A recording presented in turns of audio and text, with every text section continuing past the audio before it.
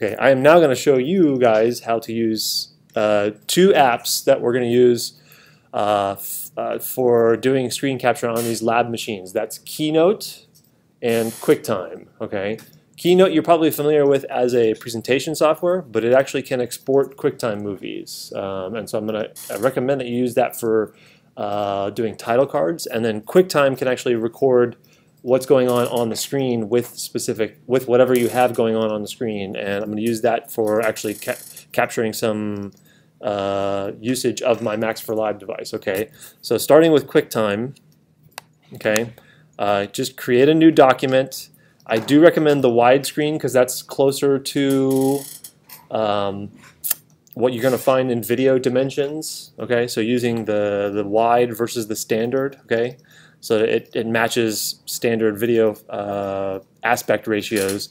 You can pick whatever template you want or theme you want. Okay, I'm going to pick the really basic black because I'm feeling kind of boring this morning. Okay, and I'm going to create a title slide for my device. Okay, and I'm going to put my name here. Maybe I want to put, I don't know if you want to put your Twitter handle or your Instagram handle or your website or whatever you want, whatever information you want to put on this, okay? But this is the easiest way I've found to create a title slide, because you can just take this title slide that you've created in Keynote, and one of the things that Keynote does is allow you to, if you go to the File menu, Export, there's this option here to export to QuickTime, okay? So again, File, Export to QuickTime. That's going to pop up with a little menu, and if you have multiple slides, it'll play through that. Yes? That's not there for me. You don't have export to QuickTime? We have movie.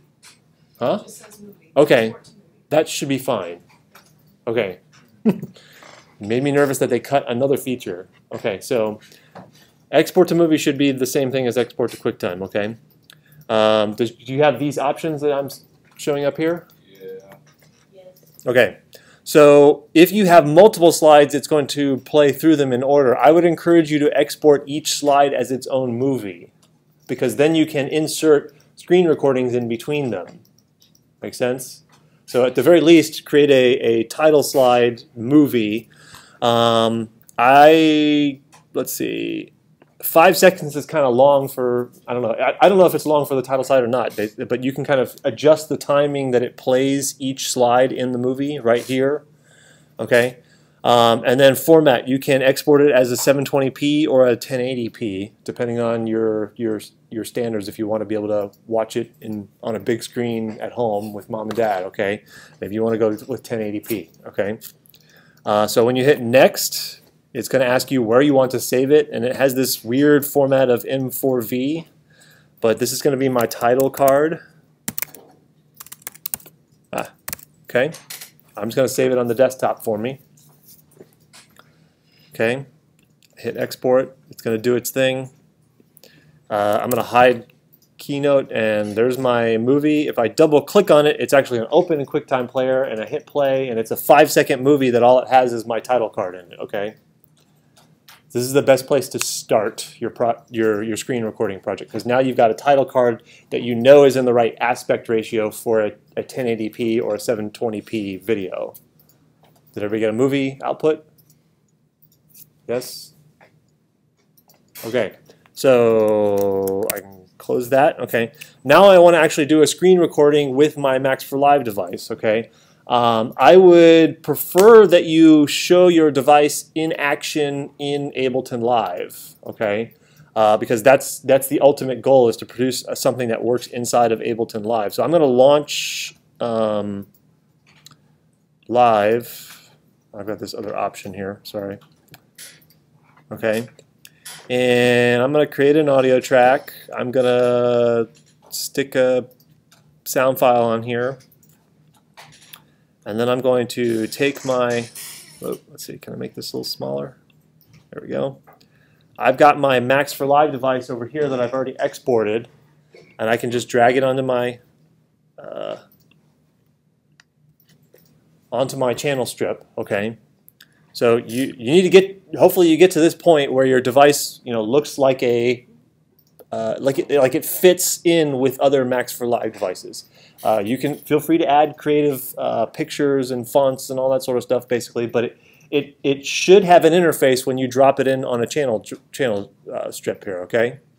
Not something blank, which some of you got notes about that having a blank interface, or I shouldn't have to open it up in Macs for Live in order to actually see the interface. We should see something here when you drag it onto your channel strip, okay? Now comes the part where we need to screen capture this, okay? That we're going to use QuickTime for. So if you launch QuickTime Player, it's going to give you this screen where it's trying to open a movie. You don't need to do that. You need to go to File, New Screen Recording is what you want. So File, New Screen Recording, okay? And I could not find a simple way without you installing some hacking software in order to be able to record computer output, okay? So you're going to have to use the internal microphones when you do screen capture, which means you're going to have a little bit of a degradation in your audio quality because it's going to be playing out of the speakers and then picked up by the internal microphone. Sorry, okay? There's no real way around that. You could, if you had the snowball microphones, actually select that right here. So this little drop-down menu here will let you choose the microphone. Make sure you have internal microphone picked at the very least, not none, otherwise you'll get no sound, right? Or if you have the snowball microphone attached, you can record from the snowball microphone as an option, okay? You can use USB, but you can't use like. You can't record the system output. Okay. Not without installing a third-party driver, and I didn't want to get into that. Yeah. Okay. Got it. Yeah. So if your level meters are dancing like this as you talk, like mine are, that means you're ready to screen record. If you hit the record button, it's gonna give you this message about click to record the full screen or drag to record part of the screen. I highly encourage you to click to drag for part of the screen, because that's going to make your device bigger in your video than if it's only this small part of the screen, okay? So if you click to drag, you can select part of the screen, and then you get a button that says start recording. You start recording, and it's now actually recording everything that's in that highlighted part of the screen, okay? So if I hit play to actually start my...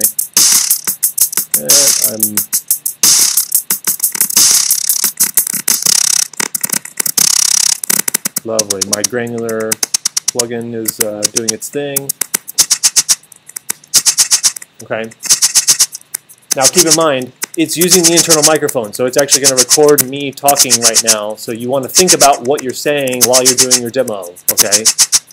Because it's recording it all at once, the computer output and the microphone output, okay? When you're done with your demo, come up here to the top.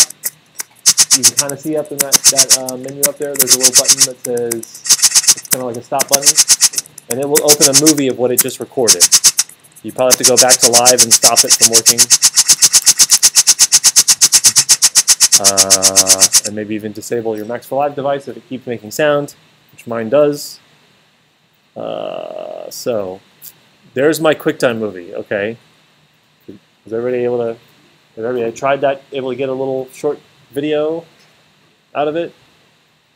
Okay. So this is now my screen capture, and you want to go ahead and save this. I don't know, this is my, I'm just going to call it screen clip. Great. Okay. It's going to actually save it as a movie file.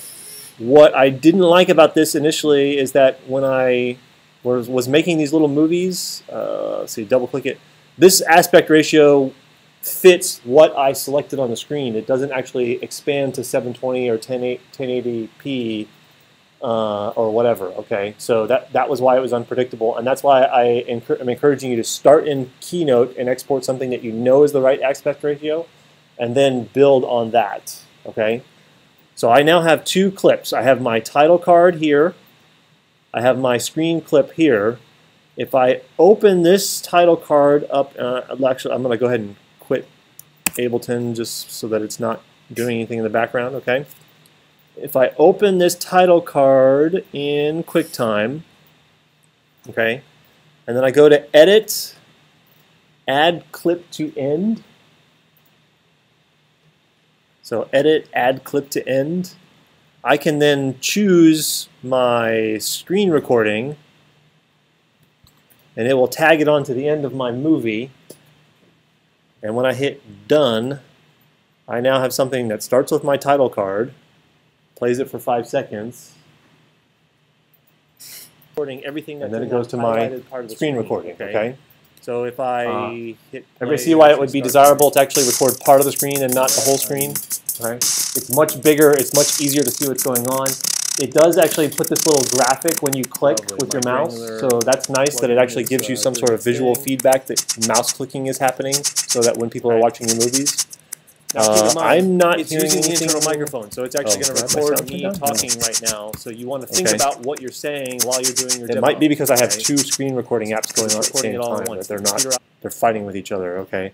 In my office, when I did the screen recording with the internal microphone, it worked just fine. Okay. So it might be that they're fighting with each other.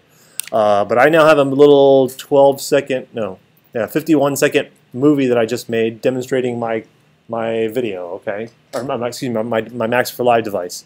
If I save again, let's see, I'd have to save or I'd have to export. Export as 1080p. This is my P2 demo. Save. It's gonna actually merge those two videos together, the title card video and the screen recording video.